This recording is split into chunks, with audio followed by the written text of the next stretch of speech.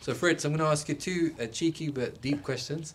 The first is obviously a lot of us, we've either studied or are studying geosciences, and the job market seems to be very saturated at the moment.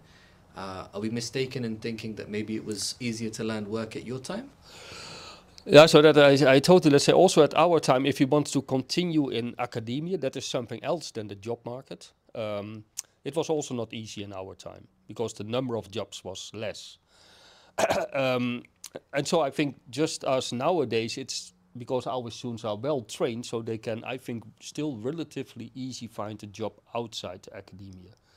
But what I'm concerned about, we train our students at least that some of the best students can continue in sciences, and that is problematical because you have this trajectory.